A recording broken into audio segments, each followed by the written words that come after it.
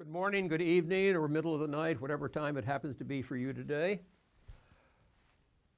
Today is about as close to getting into real patent law as any of these sessions, except for the next two, are going to be. We've been focusing up to now much more on the, okay, what are the economics? What do you look for? What can IP do or not do for you?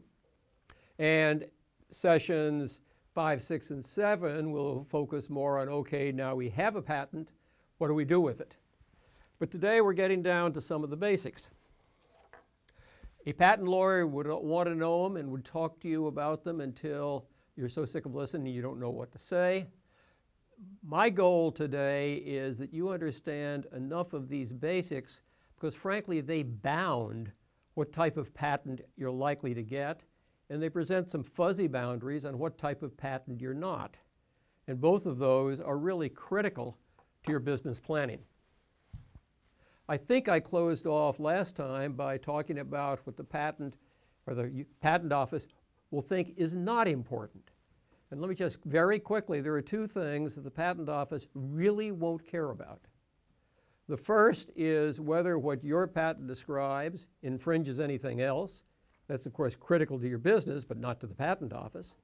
And the second is what might infringe your patent, what particular products. Patent office doesn't care about that either. Its only job is deciding whether or not it should give you a patent. And it looks really at 4 different things. Are you trying to patent the kind of thing that's patentable? Are you trying to patent something that's new? And those are the 2 we're going to deal with today. The other 2 are, is what you're doing non-obvious? Is it what everybody who isn't a patent lawyer thinks of as, is it an invention? And last but not least, and this is really a job for your patent attorney eventually, did somebody write a decent patent, a decent application, and decent claims? Because there's some specifics that those have to deal with.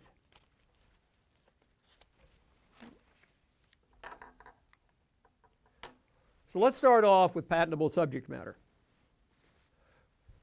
This is section 101 of the statute.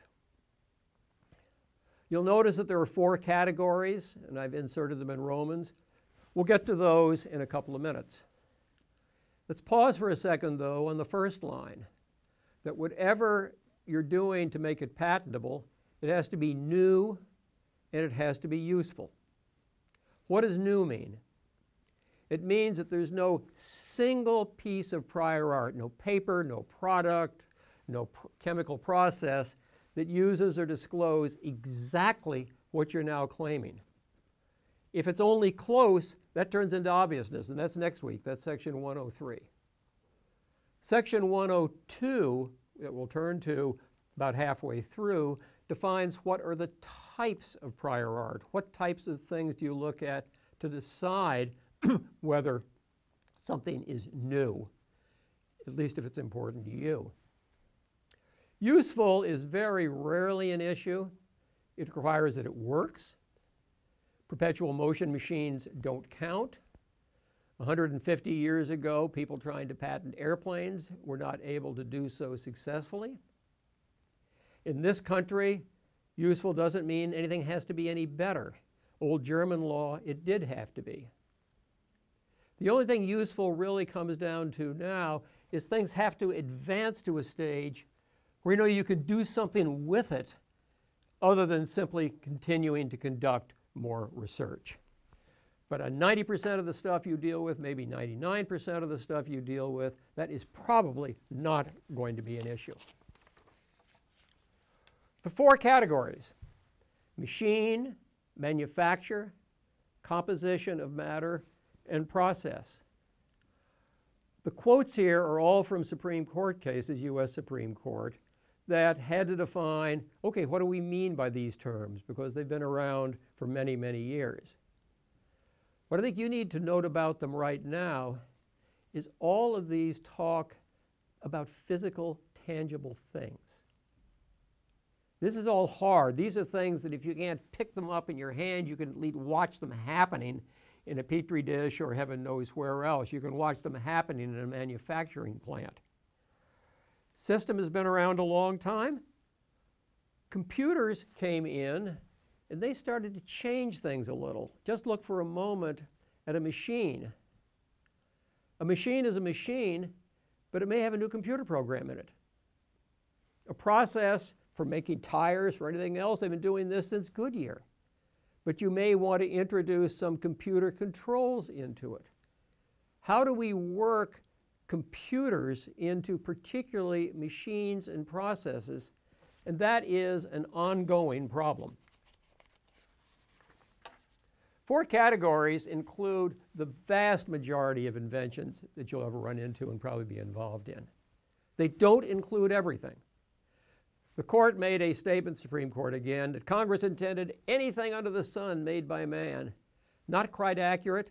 And as a matter of fact, they knew it. They misquoted part of the congressional record to come up with that. And it's very clear, if you get to a couple of their cases, that there are exclusions. You can't get a patent on a law of nature, a physical phenomenon, or an abstract idea. You can't get a patent that, in effect, would patent a basic idea as contrasted with, okay, how do I do it? And this came to a head in the Supreme Court after a lot of years of really slipping into the abyss in about 4 cases decided between 2010 and 2014. 2 of them were directed to what you might call a business idea. How do I hedge prices so I don't lose money if the energy price of gas goes too much up or too much down?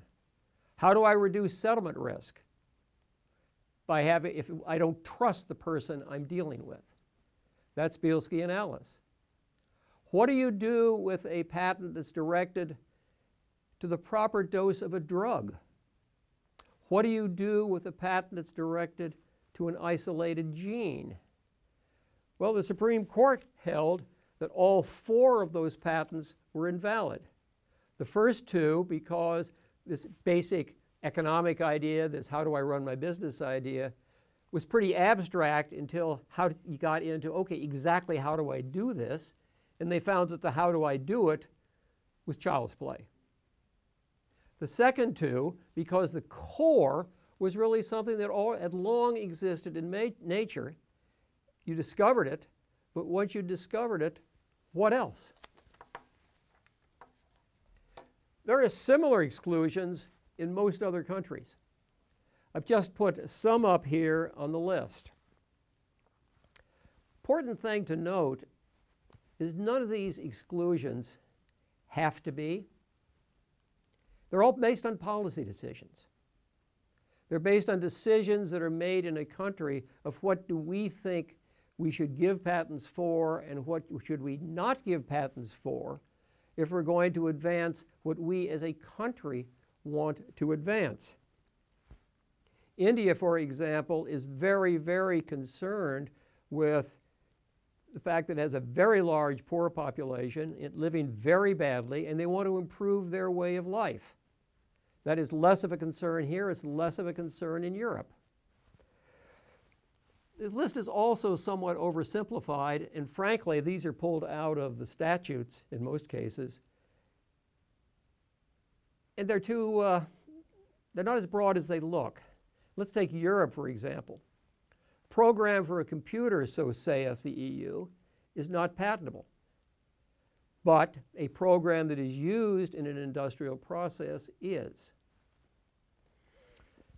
Something that exists in nature, per se, is not patentable. But if you discover it has a technical effect in Europe, they will let you patent it. And you'll find similar exclusions to the exclusions if you go into these in any detail. The bottom line, if you're looking for a patent in a major market, get someone who really knows what the law is in that country and talk to them about what might or might not pass the test. Because they need to take it into consideration when they're writing your patent application that frankly is going to be the same application essentially filed in every country. You can't forget about different parts of the world and different exclusions when you start putting that patent application together. You probably also notice there's some common themes here. The things that create, frankly, problems. Mathematical methods or algorithms, discovery of something that already existed in nature, like your DNA, something you can do in your head or just using a pencil and paper, and a computer program that often is a substitute, but a heck of a lot faster, for something you can do in your head. In most countries, these are laid out, as I mentioned, by statute. In the US, they're not. You have the basic statement we looked at a few minutes ago. You have the court-created exclusions, but they're all court-created policy. And the big question that has to be faced not only in the US, but frankly also when you get into any foreign country, is when does an invention that involves something that at least at some level, no, we decided we're not going to give you a patent on this, become something that is patentable. What is not excluded? Well, these are three fairly old cases. They all effectively predated computers. There may have been some pretty rudimentary ones around by 1939, but not a heck of a lot. These fit, you'll note, fairly nicely with the four hard categories: machines, processes, compositions of matter. And they also put forth a basic idea that long predates computers. You can't patent a simple idea or principle in and of itself. You have to apply it in some useful way. Once you have done so, at least your application of that idea, that application of that discovery, is patentable. One question you're going to have to answer, and unfortunately the law at this stage does not answer it, is when I'm deciding whether or not to give you a patent, do I look only to the application to decide if it's an invention, or do I look to the basic idea or the thing that already existed, take a gene, and give you credit for having discovered that also, even though I've said I won't give you a patent on it? It's an open question, and it makes a major difference on what type of patent you might grant. The first thing that they talked about in the Supreme Court decisions is you cannot patent an abstract idea. Why not? Well, let's give you an easy example. Jules Verne at least had the idea of let's go to the moon. Were you going to give Jules Verne a patent on his idea because basically use his book as a patent application? Not simply on getting to the moon, because he thought he had some ways to do it. They were probably a little short of being successful. But did you really want to have the first person who thinks it would be fun to go to the moon be the only person who can have a patent on how in heaven's name do I get to the moon? And you have the same problem when you get into patents that are based on things that naturally occur. Genes are one example because those the Supreme Court looked at. What's the proper level of something in your blood, your urine, some other medical type of testing? Does the first person who discovers that a gene is a marker for breast cancer get a patent on that gene and the fact that it's a marker? Or is that too broad as a policy matter to permit one person, one company, to lock it up? This churned through the Supreme Court and through more patent lawyer discussions than you ever want to listen to for a number of years. The most recent approach was in Alice v. CLS Bank in 2014. And it established a two-step analysis to go through to decide if something you claimed was what they call patent eligible. Their first step Was this thing directed to a law of nature, a natural phenomenon, or an abstract idea? That requires some definitional work. What is an abstract idea? What is a natural phenomenon? What is a law of nature? And what does directed to mean? Does it mean it simply claims it, or does it mean that it really springs off it and it's really the basis? The second step, according to the Supreme Court, was, does the claim include an inventive concept to transform something that's not patentable into something that is? What is an inventive concept? I'm pausing because there's a fair amount of fight about that and lack of understanding at the moment. The courts and the Patent Office have been struggling what these require. It's fairly easy to decide what a law of nature is, what level of a chemical should be in your blood, what is a gene in your body.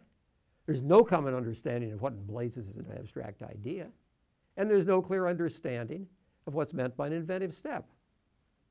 The result, unhappily for you, less unhappily for a lot of patent lawyers because it's a sure source of a lot of ongoing business, the decided cases are all over the map. The outcome in any case is highly fact-dependent. When you get to the Federal Circuit, it may even depend on which group of judges, which 3 judges out of something over around 18 do you draw, because they have different views. If you're in the Patent Office, they have a manual of patent examining procedure that's, it's probably about 4 inches thick, and you can find it online if you're really having trouble sleeping, and you will find in it probably hundreds of different examples. And what it basically tells you, Mr. Examiner, Mrs. Examiner, if you're looking at this, is, go look at these examples and make up your mind. There is not much real guidance, as a result of which the results in the Patent Office are at least as inconsistent when you're trying to fight your way through as they are in the courts. So let's try to think for a moment about what's an abstract idea. Some things are easy. You go back to those cases that we looked at a few minutes ago, simply the idea to do something, divorced from the how to do it, that fits into abstract. You might not think so if you went to your dictionary, but it's clearly the way it works in the patent world. Are they claims directed to an end result, go to the moon? Or how do you get there, ask one of the Apollos? What's an inventive concept? We'll hopefully deal with that. Second stage of abstract ideas is something you can do in your head or using a paper and pencil. Everybody's understood for years, going back to really or the world's earliest computers, that what you do in your head, mental steps, are not patentable for all kinds of policy reasons. And if you use a pencil and paper to help yourself out because, like me, your memory is getting old, that shouldn't make it patentable either. Fundamental economic business practices. How do you hedge against market risk? How do you reduce the risk that one of the people you're dealing with is a cheat? How do you make sure that people who haven't paid for your service use it? All of those are good business ideas. They're things you really want to accomplish. But once you think of them as a business idea, how to do it in this day and age, how to accomplish it, is really pretty simple. Compute the risk, one party, get a third-party intermediary. Let somebody else hold all the whole pot in the poker game until it's over, and then they can dole out to who it really wins. Fundamental economic practices, the business methods, that's not patentable. That is still abstract in and of itself. 20 years ago, the Federal Circuit decided a case called State Street Bank and Trust, and they kind of upset this apple cart. They decided that pure data processing, because it produced a useful result, other data that you were interested in, was patentable. Supreme Court rejected that concrete, useful, tangible result. And they said, no. If you basically look at, I've got the claims here for State Street that the Federal Circuit said is good, and Alice Bank, the Supreme Court had the most recent case that said, no, this doesn't do it. As you'll see, State Street, they're not a bad set of claims. They tell you what to do, but they're all data processing. There's nothing there but data processing. And the only thing you come up with is the aggregate at the end. There's nothing new, hard created. There's no technological advance. But the Federal Circuit at that stage said, yes, it's patentable. Alice is very much the same. This is how you protect yourself from the cheat. It's all a computer about holding data and transferring the data back and forth. It's all the same type of thing. State Street clearly wouldn't pass Alice's two-step test. Is it an abstract idea? Yes. How do you do? I want to basically keep track of profits and loss throughout the year, and I want to do it on a daily basis. Is there an inventive concept? How you do that, deciding on, once you decide to do it, it just tells you the steps that any Tom, Dick, or Harry would obviously take. So we've now got, after it's about 8 years of flailing around, 3 rules that you probably need to keep in mind when you're trying to make at least a rough judgment as to whether or not something you've thought about, you've decided you want to do, your company wants to do, is patentable. And the first is clearly the most important. Software is patentable. If you have a machine that makes widgets, or you have a process that makes better tires than Goodyear did, that's patentable. If that process or the machine itself is patentable, whether or not one of its components or one of the things it makes use of happens to be a computer program. People will tell you that software isn't patentable. It isn't true. It depends on what's done with it.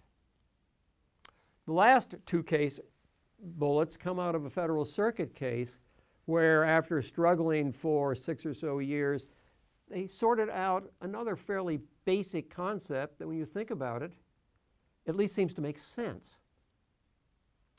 If what you've done with your software is make the computer better, that's the type of thing we want to give you, at least want to think about giving you a patent on.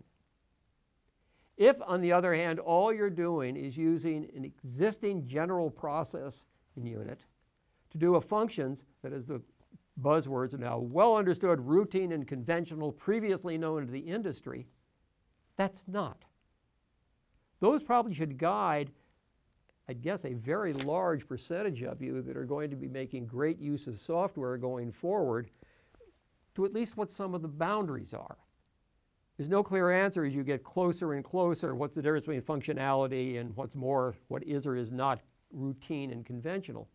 But it does set a few stakes in the ground that you can keep in mind. So let's change a little and go look at the other part of what the Supreme Court says you can't get a patent on. Nature's secrets. These are a little different. There's still no decent definition of what's a law or nature or a natural phenomenon, but there probably is a much better common understanding. Unlike abstract ideas, they're not abstract. They're concrete and they have specific qualities. And even if nobody really had all the information about what level of something should be in your blood or what gene marks for breast cancer, the fact that nature had established knew. So overall, at that level, there's nothing new about these laws of nature or phenomena. E equal mc squared and law of gravity, those show up in about 80% of the Supreme Court cases because at least the scientific background of most of the justices, they'd heard it. And let me be fair for a moment. I think the Supreme Court basically gets a lot of these cases right. They don't use the words that patent lawyers would use, but as stepping back and understanding broader policy, they do a pretty good job on that. The problem is straightening out some of the verbiage and concepts that may get mixed up. Federal Circuit is probably worth taking a minor step back here, at least to one side. You notice a lot of these cases were out of what's called the Federal Circuit. In this country, all patent cases go to the United States courts as opposed to district courts. And we have 3 levels of courts.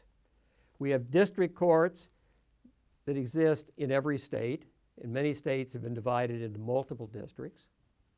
We have courts of appeal, I think 12 or 13 of them, that hear appeals from the district courts in groups of states. And at the top, you have the Supreme Court. Prior to 1982, all patent cases went to the normal numbered Court of Appeals. If you sued somebody in Massachusetts, the appeal went to the First Circuit that sits in Boston. If you sued somebody in Chicago, it went to the Seventh Circuit that sits there.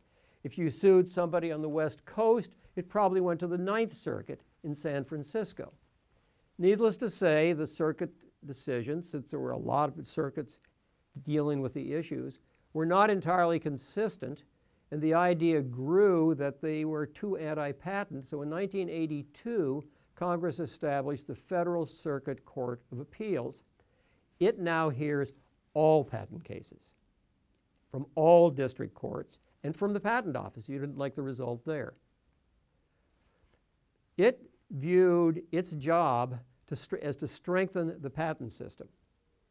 To a much greater extent than the Supreme Court, it seems to view its job as making sure that anyone who deserves a patent gets one.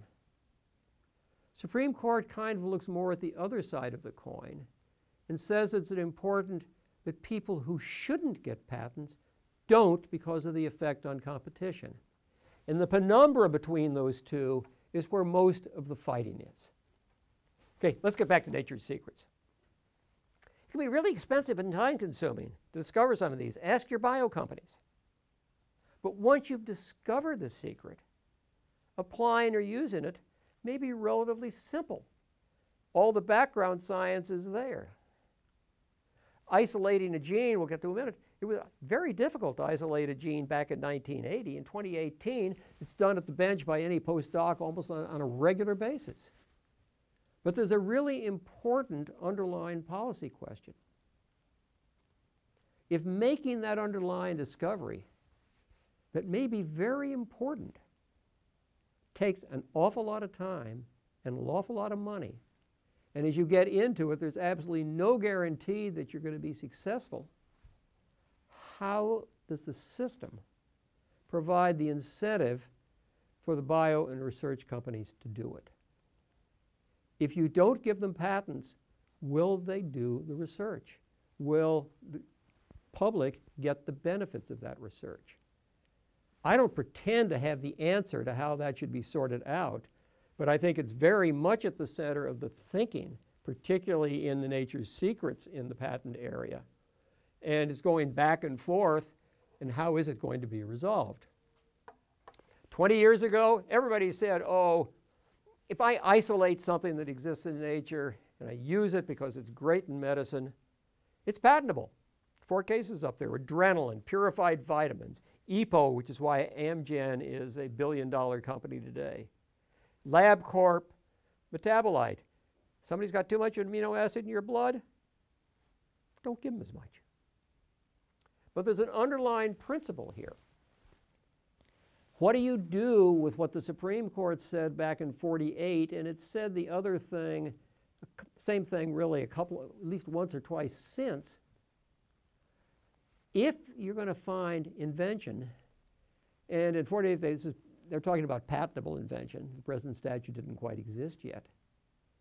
You have to come from how you apply that naturally occurring thing to a new and useful end. Did those first 4 cases up above take that into consideration? Should they have? And if they didn't, what result did it make? It made a big difference to have those patentable, the companies that came up with the patents. Was there a negative effect on potential competition and widespread use of the discovery of those underlying natural secrets?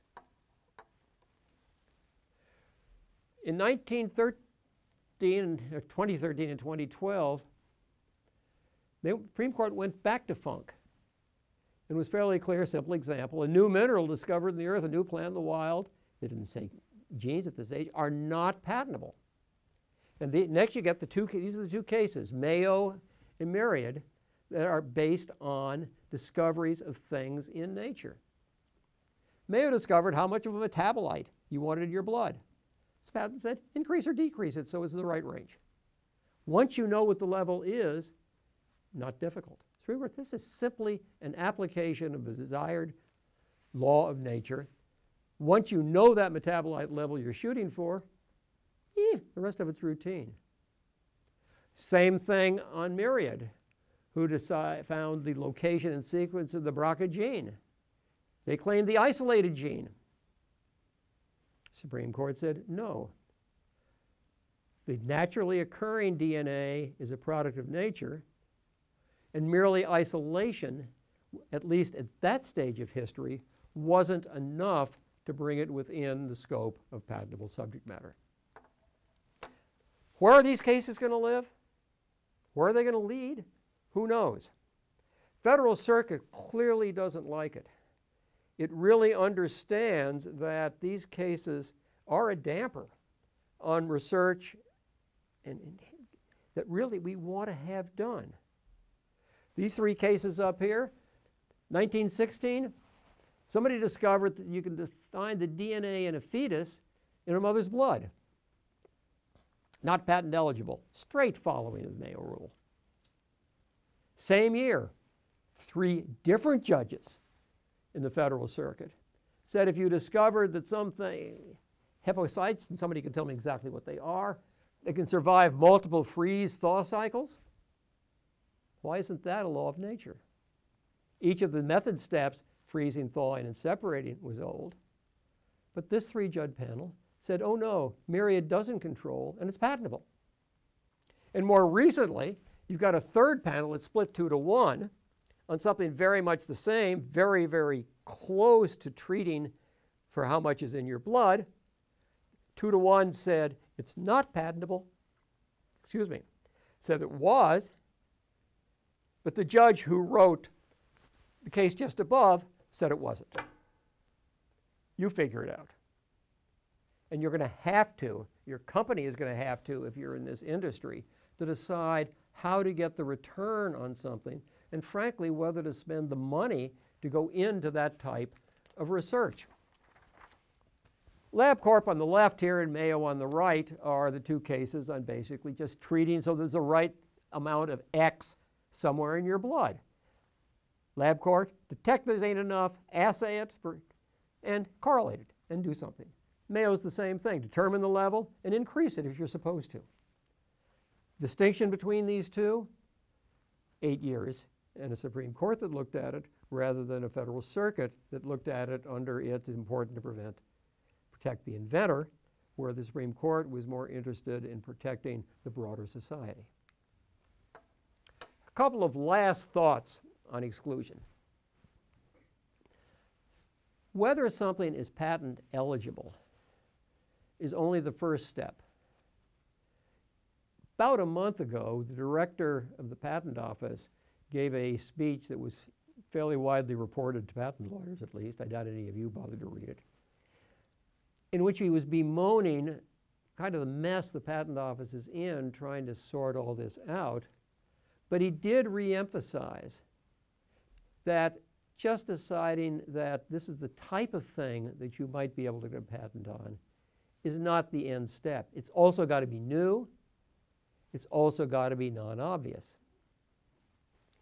Myriad, interestingly enough, cDNA, as I've learned over the years, does not exist in nature. You make it from the native DNA. Well, if it doesn't exist in nature, is it eligible for a patent? Supreme Court said it was. But they left open, since they didn't have a record, whether cDNA claims would be patentable, i.e., would they satisfy 102 and 103? And as I mentioned a few minutes ago, in determining new or obvious, what's the prior art? And the patent also has to meet the 112 requirements. You've got to have a decent specification that tells you what in blazes in the invention and how do I use it. And you need claims, and we'll get in both of these next session around, that point out, and hopefully so somebody can understand them, say what in heaven's name is the protected invention. The other thought, just to leave you with, is as you would expect, this is an uncertainty in this area, leads to all kinds of people trying to figure out is how are we going to resolve the problem? Well, the IPO, the Intellectual Properties Owners Association, businesses that really like patents, and the AIPLA, the American Association of Patent Lawyers, which also tends to like patents, want to amend the statute. I'll go through very quickly. A looks familiar, but you'll notice something's missing. The word new. The old one read new and useful process. New is now missing. They also say it's ineligible if and only the entire claim, what is claimed, exists in nature independently or is performed, not even can be performed, in the human mind. Ask yourself the question that if this had been the statute in all of the cases that we're talking about, frankly going all the way back to the 1850s and 1930s, would the results have been the same?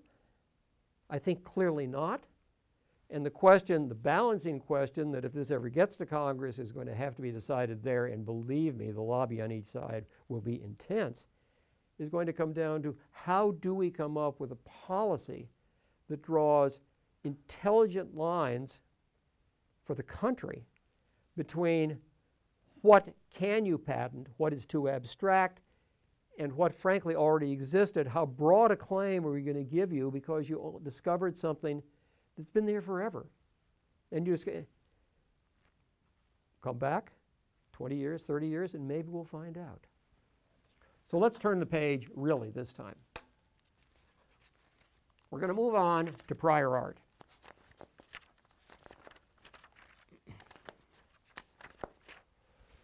There are now two patent laws in effect. 1952 Act that came about then covers patents, applications, and more than that, patents on that issued as a result of an application that was filed before March of 2013.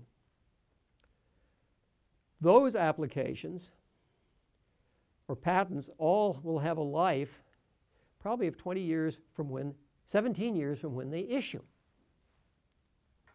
The new act covers applications that were filed after that date. They'll cover things that basically will they'll be effective for 20 years, but from the date of filing. In thinking about what you're facing, you're going to have to deal with both of them for another 20 years. For your new ideas, you're going to deal with the AIA. But when somebody shows up at your front door and says, stop what you're doing based on an old patent, or you go rummaging through your files and you come up with an old patent that you think you might sue somebody on and advance your business, you're going to have to worry about the earlier one. What are the differences? Principally, they affect what's prior art. They mainly affect it because we now grant patents to the first to file an application not to the first of invent. We've broadened prior art to include activity abroad. It used only to be printed stuff. And we've mucked around with had been the 1-year grace period that said once you made your invention, you didn't have to file for a year because it probably didn't make much difference. And there's one other thing that these did that didn't really make the slide, is they did a lot to increase the ways in which somebody who felt threatened by a patent could go back to the patent office and say, you guys made a mistake. Take another look at this. Because this patent, at least as it's written, the claims are written, never should have issued. A little of that was in the 52 Act. There's a lot more of it in the AIA. And again, this is a subject we'll deal with in a little more detail when we get to the, okay, after your patent is issued. Prior art. New? As of when? Well, one of the things in 52, there were 2 important dates. A year before you filed your application, as I just mentioned, and when you made your invention. What do we mean by making the invention? It means actually doing it, usually. You actually built something, you tested something, you ran a process. There was also what was called, and that was called a reduction to practice. Not a bad choice of words. It was also what was called a constructive reduction to practice, which was filing a patent application, because if your system didn't somehow recognize that you weren't required, actually, it does recognize you don't have to do anything before you file. But if somebody hasn't actually made it before he files, how do we deal with successive patents if all you have is applications? So you have to treat the first one that's filed as constructively making the invention, at least if it's a decent enough application. That section is now gone. Also gone with it are a lot of issues that a lot of us spent a lot of time over the many years worrying about. That got rid of because we now care who was first to file, not who was first to invent. We also, under the NIAA, the only important date is effective filing date. That is, in many ways, very similar to when the application was filed under the old law, but it's the only date that matters now. And as I mentioned, it also resulted in some changes to prior art. These are the 2 prior art sections under the new and the old law. The old law is on the right. Going to the first section, patented or publication was in this or a foreign country. Public use was in this country. Both of those are gone. They're not in the present law, the A1 on the left. More than a year before the date of the application is gone. What's substituted is the effective filing date. Before the invention was made in D is gone. Again, what's left is effective filing date. Those are the basic changes to the prior art that was made by the 52 Act. If you're looking for a new patent, or excuse me, made by the AIA, if you're looking for a patent now, look at the one on the left. If you have to deal with an older one, look at the one on the right. Effective filing date, as I mentioned, date the application was filed. It's important under both laws. Why? A very simple reason. Only something before the effective filing date can be prior art. We can't really look at stuff after you've filed your application, or what's the use of filing? What is the effective filing date? In many cases, it's the date the US application was actually filed. For those of you who are abroad, it probably will be the date of the application you filed in France or Germany or Japan or China or India, with one proviso that you're entitled to claim priority to that application in the US. What do we mean by claiming a priority? What we basically mean is the law says, if the application you filed abroad was good enough to pass muster in the U.S., and you filed in the U.S. within a year of the time you filed abroad, we'll treat your foreign application as though it had been filed in the U.S. If it's not a good enough application or there's a break in a chain, you don't get priority. But usually you do. Query whether effective filing date is really exactly the same as under the prior law. I don't know of any decisions that have addressed this yet. Under the 52 Act, the usual test whether your application was good enough, whether you were entitled to claim priority, was did the earlier application disclose what you're now trying to claim. The AIA loved definitions, so it put in a lot of them. And it said, remember, claimed invention. Well, the claimed invention is defined by a claim. The effective filing date is the date on when an application containing such a claim was filed. There are a lot of chains of applications in which the claims in the earlier application are very, very different from the ones in the later one. So even if the earliest one, which may date back a lot of years, fully disclosed what you're now trying to claim, if you didn't claim it early enough, are you entitled to priority? Nobody knows.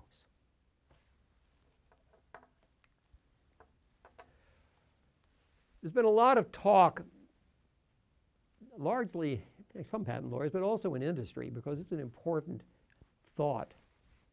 Do I have any grace on this? Do I really have to walk in and file this application right away?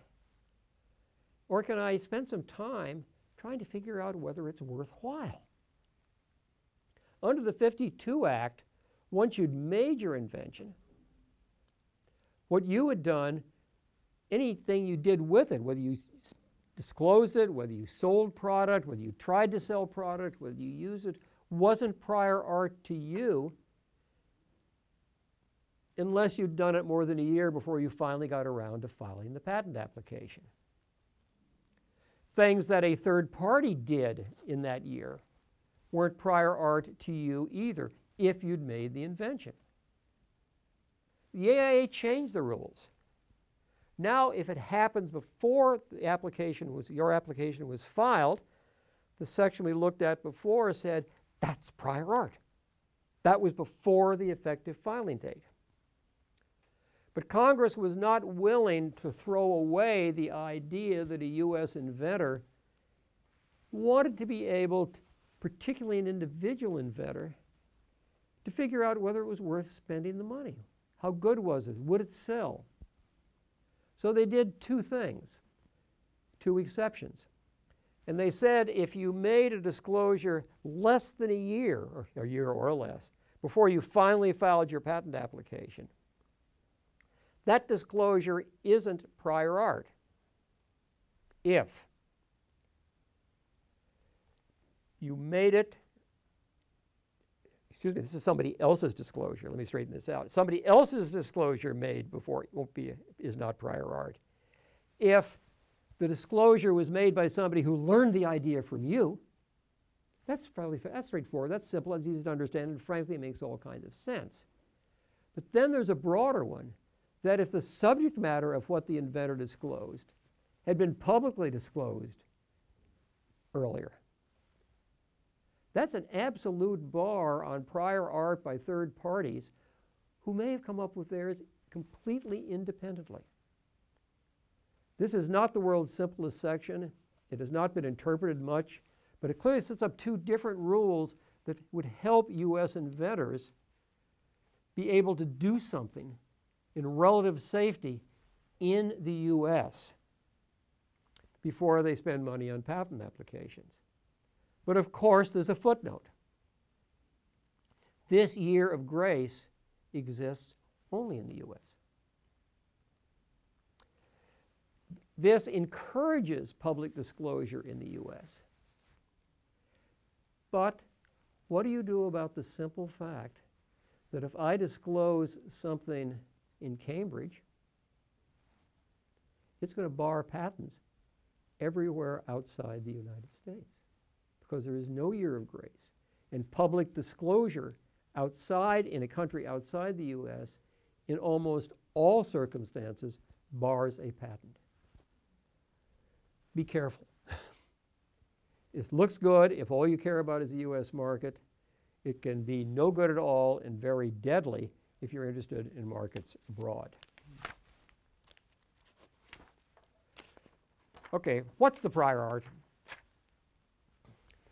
Well, the 5 categories we looked at a few minutes ago have been around for a long time. Patented, described in a printed publication; public use, on sale, described in an earlier filed application. But there's a new one, otherwise available to the public. Nobody knows what it means. And a question we're going to ask, hopefully in a few minutes, does that make things prior art that didn't used to be prior art? Or does it make things that used to be prior art no longer prior art? You can see it going both ways. But let's look at the basic categories. Patented. This is not as important as it used to be because this has been around probably the better part of more than 200 years, at which point a lot of patents weren't printed, especially in some countries. They were kind of patented and laid open. You could go look at them somewhere, but it wasn't printed. So whether something was patented had to be a distinct category from printed publications. It's much, much less important now that all patents are printed. There are a few things this can add, but they're very rarely of interest. Much more important is what in heaven's name is a printed publication. That phrase was coined in about the Act in about 1790. In that context, it made sense. Printed ensured that there probably were multiple copies. It wasn't simply one, because it wasn't worth printing if all you had was a single copy. And publication had the sense here and in the copyright law that goes back to about the same time, it was thrown out to the public. So you had a lot of copies thrown out to the public. That's a printed publication. That bars your patent. And I don't care where that took place.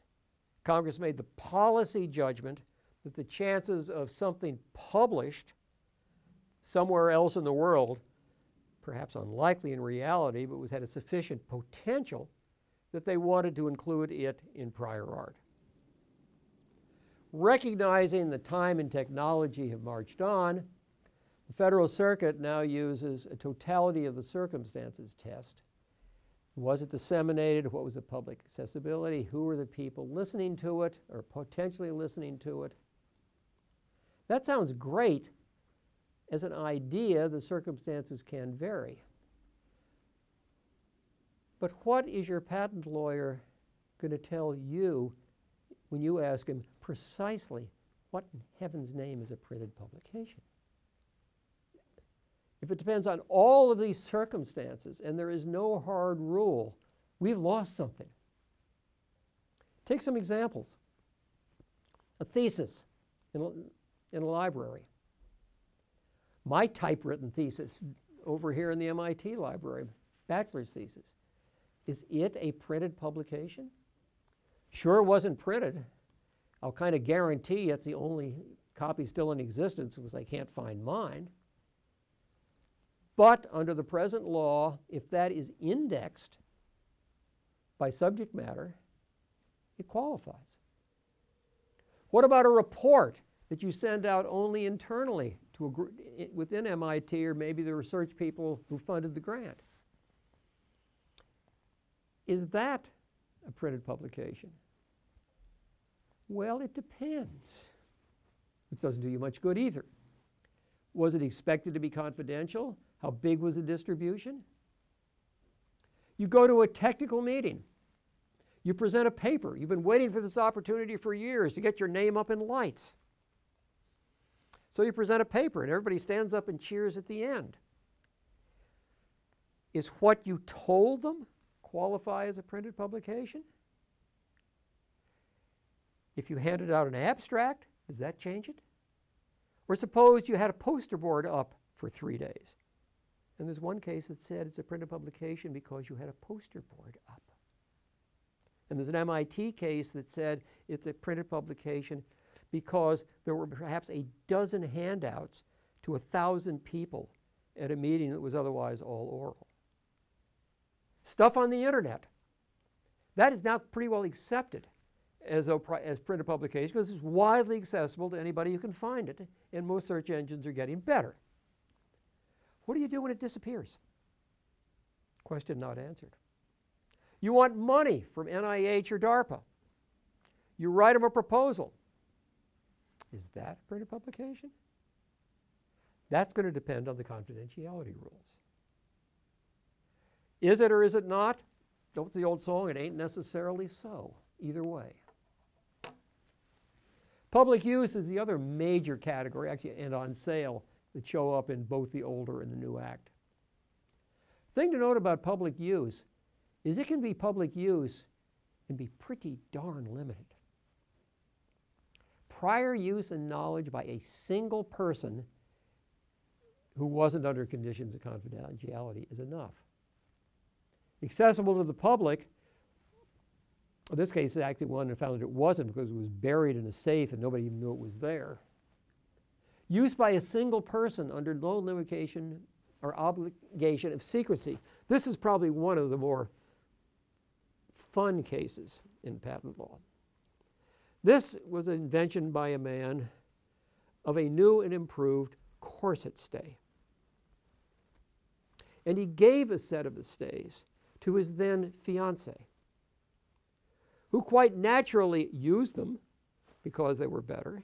He didn't tell her she had to keep them confidential. On the other hand, it's quite unlikely that she went out and flashed them around in public. But because she could have, the Supreme Court said that is a public use. And 60 years after that, there was another case that reached the Supreme Court and involved the question of a company was using a machine to produce batteries. And it did so in its usual plant. It had the usual type of security check in and out. But beyond that, it didn't treat this machine as really one of its key jewels. The guards at the gate were probably more to prevent people from taking stuff out than bringing stuff in. And the Supreme Court established the rule that the ordinary use of a machine, obviously not saying so, but absent real confidentiality provision, is also a public use. How does that tie into what type of use is necessary to blow a trade secret? Clearly, there are levels of confidentiality that will or will not prevent something from being public. On sale, the other big category. First thing to remember, if I sell you my patent, that does not put the invention on sale. The on sale, you can sale of rights, the mortgaging of rights. Pledging rights is an interest. Does not, if you pledge the pieces, the products, or you sell them, it's different. But simply selling intellectual property rights doesn't put those invention on sale. Other thing, on sale does not require that anything actually have been sold. A commercial offer to sell is enough, and that's, Supreme Court looked at this. It went to the Uniform Commercial Code that governs most sales in the U.S. Remember now, on sale is anywhere in the world. I have no idea what the rules are for a commercial sale in most other countries of the world, and I'll guarantee that the Supreme Court doesn't either. But it has to be something more than something that's really informal. How much more? Good question. If basically you've got an offer that's ready to be accepted, and this is where it comes down to, if you offer to sell something and all the terms are there, quantity, price, time of delivery, etc., that's a commercial offer. What are you selling? Are you selling vaporware? Lots of software companies do. They're sure they can do it, but they're damned if they're going to spend the money to do it until somebody is sure going to buy it. Pure vaporware, probably not. Because under a Supreme Court case, it came up with the commercial offer, and also this one requires the invention to be an offer for sale of something that's ready for patenting. Now there's a phrase that turns a patent lawyer's heart. What does it mean? Probably means nothing more than you've gotten it far enough that you've either proved it'll work so you can get it ready for patent, or you've written up a good enough description, even if you've never done a darn thing, so your patent attorney can now write an application. But it has to go beyond the basic idea. It has to have some progress either to a thing or to a description of how that result might be achieved. There is an exception to both this sale and use. It's basically, the first one's experimental. If you are a small company, or what you're doing requires a lot of space, you may not be able to test out your product or your process within your concertina wire fences. The system wanted to give you the ability to test something to see if it would work. Not to see if people would buy it, but to see if it would work. And they let you do so. The classic case here came out of Boston. Is somebody built a corduroy, which is basically make out of logs, roads, leading out of Boston sometime in the early 1800s. And you have this mental picture as you read the case with the inventor coming out there with his cane on a daily basis and tapping the logs to see how they were doing. All this time, a lot of people were going over that road. That's what he wanted to have happen. That was found to be an experimental use because the inventor was experimenting to see whether this thing would work. Once you've determined it does work, experimentation comes to an end. The other thing, and take this road, it was experimental so the inventor's clock didn't start running. Could somebody else make use of the fact that the inventor was experimenting and file his or own patent application? Answer is no. If it's use in public, that's a public use from anybody else's point of view and is a bar, even though we give the inventor the ability to do necessary testing in public. What about secret prior art? Let's take the Coca-Cola formula. Or let's take a lot of processes that people really don't want to disclose how they make a product. And the product is one that, frankly, you can't figure out how it was made simply by back engineering or testing the product itself.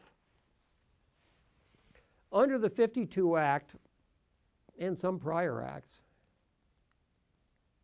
a secret sale or a secret use of a product, a process to make a product that was commercially sold, were prior art to the inventor.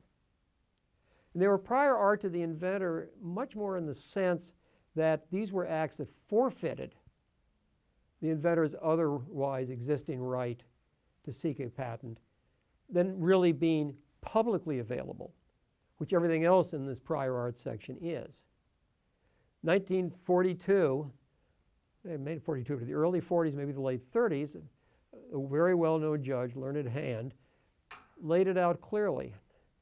The inventor has to make a choice. The system cannot afford to let him run for 25 years or 50 years protecting this as a trade secret, making lots of money, and then the minute his most valued employee is about to leave, now rush out and try to patent it because he's afraid that the employee will take it with him. Choose your horse. You could have one or the other.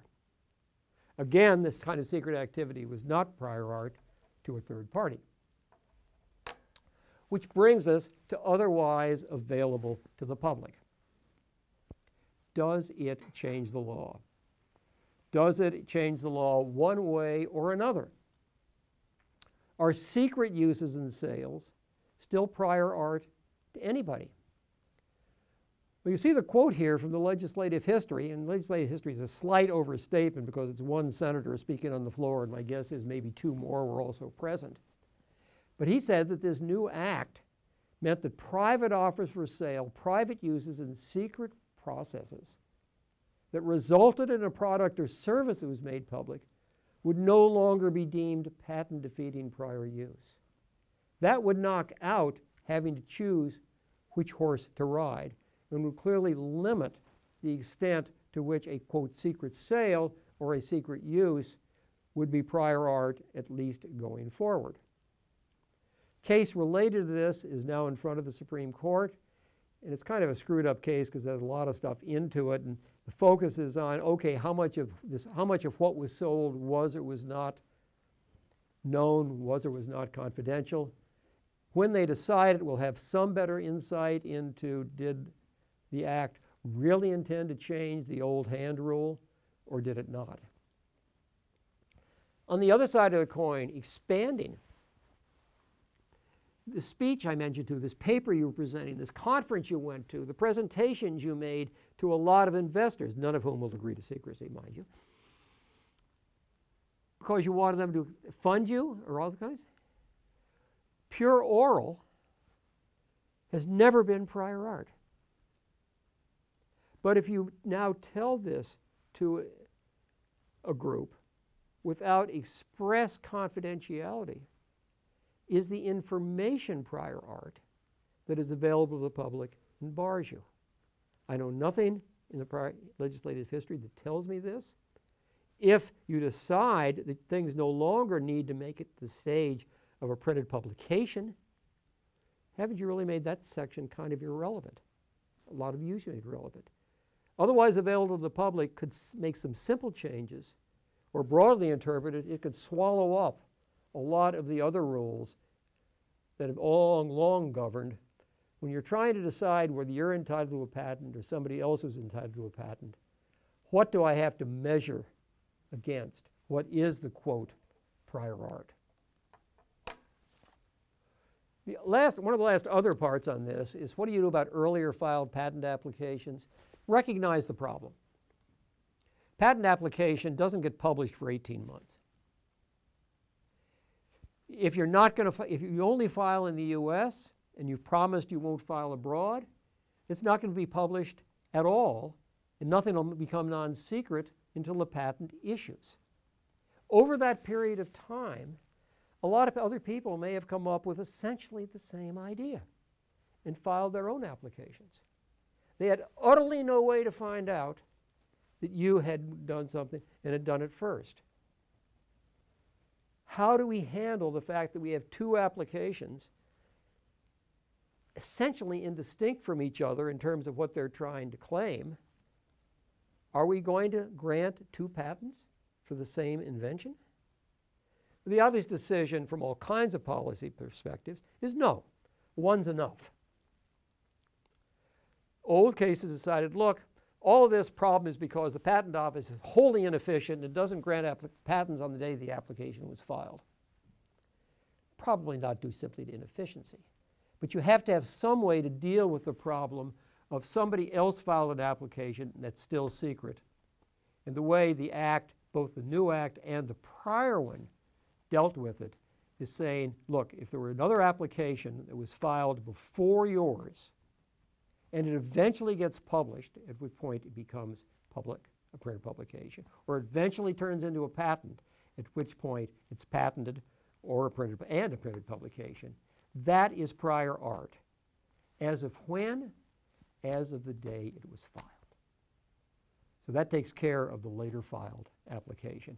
And it's necessary secret prior art, but again, you have to keep in mind because you never know, and you can't ever safely make the assumption that smart as you are, you're the only person who's working on this.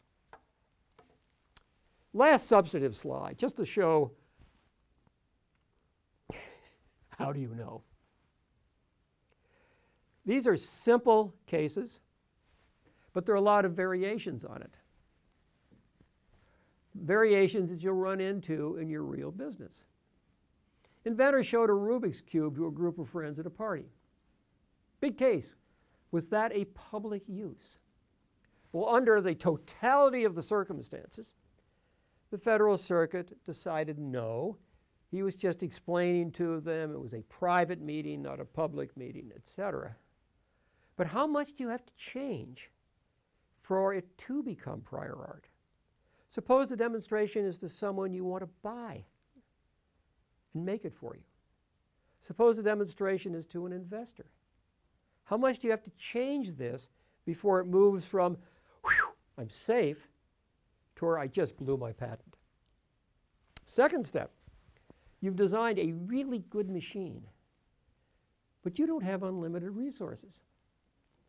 And besides, making this machine is going to require some expertise that you really don't have.